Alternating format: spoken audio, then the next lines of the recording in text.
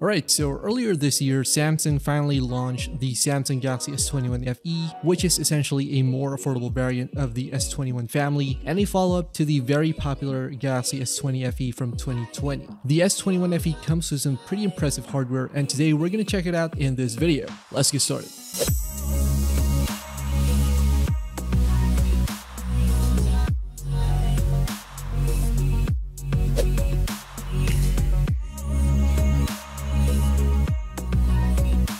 Now, the S21 FE was released just a month right before the S22, which kind of puts it in a somewhat awkward place in timing in Samsung's device lineup. Nevertheless, it is a cheaper option when compared to the newer Samsung flagship phones, which are a bit on the expensive side. It does have some specs which I think make it a smartphone worth getting, especially if you are after Samsung's Fan Edition phones. Now, if you guys want to check out this phone, I will drop some links in the description below, as well as links to some of our other Samsung videos here on Team BRY. With that said, let's get started.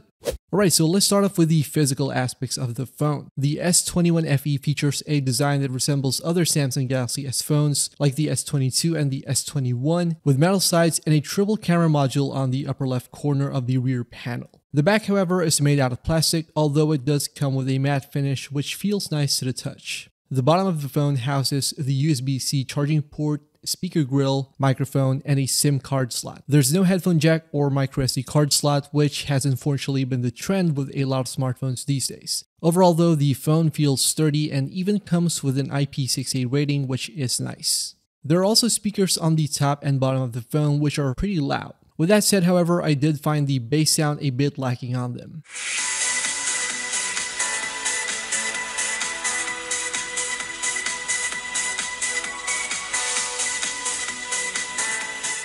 Now, the AMOLED display comes in at 6.4 inches, which is the same size as on phones like the Pixel 6. The S21 FE feels a bit more compact though because of the very slim bezels around the Gorilla Glass Victus panel. The screen maxes out at a 120Hz refresh rate, although you do get an option to turn it down to 60Hz to conserve battery life.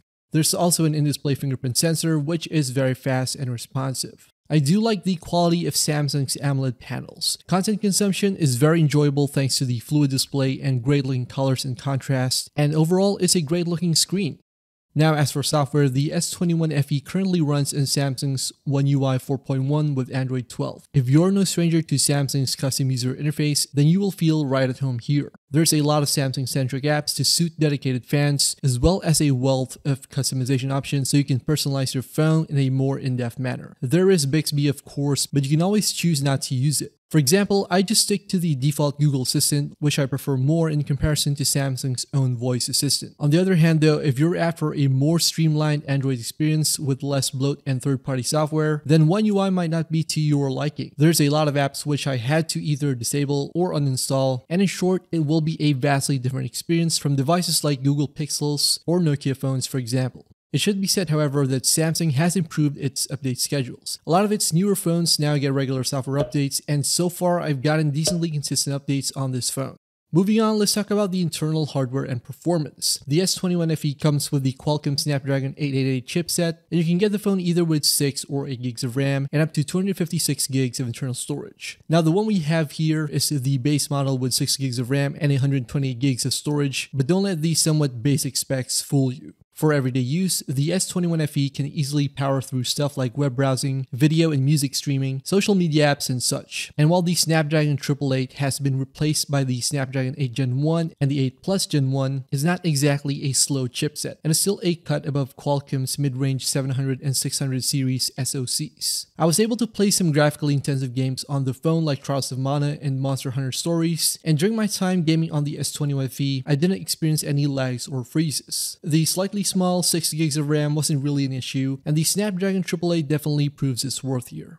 I suppose that the only issue I have with the S21 FE so far is the 4500 mAh battery. Initially, I was only able to get around 3 to 4 hours of screen on time during my first week with the phone. It has improved since though, but it is rare that I get around 6 hours of SOT like I do with the Pixel 6. On the other hand, it does have a high performance chipset as well as a 120Hz display, so the battery limitations are a bit understandable. Thankfully, it does have support for fast charging, and based on my observations, it was able to charge a lot quicker than my Google Pixel 6.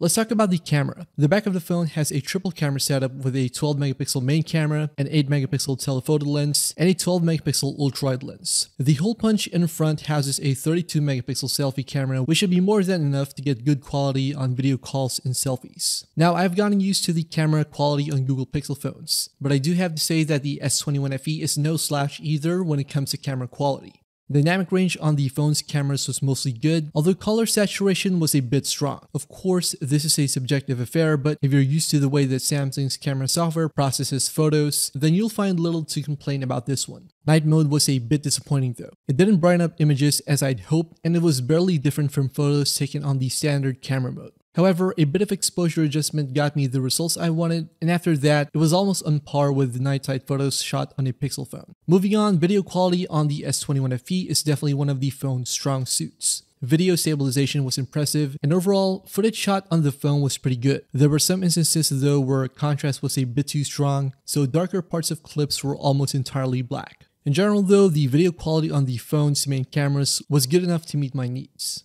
Now in closing, is the S21 FE worth your cash? Well, it's not exactly a cheap phone, coming in at around $699 in the US or pounds if you're in the UK, and this is just for the base model. For that price, you can probably get last year's Samsung Galaxy S21, which will of course come with better specs. It's not exactly a bad phone given the price to spec ratio, but it will take some consideration as to whether or not you're willing to spend this much on a Galaxy Fan Edition phone. On the other hand, if you're dead set on getting this device before even watching this video, then the Snapdragon AAA chipset, 120Hz AMOLED display, good cameras, and overall fast performance should make your experience enjoyable. Now guys, we do have more videos here on TeamVRY, so feel free to look around our channel. Thanks a lot for watching, and I'll see you guys in the next one.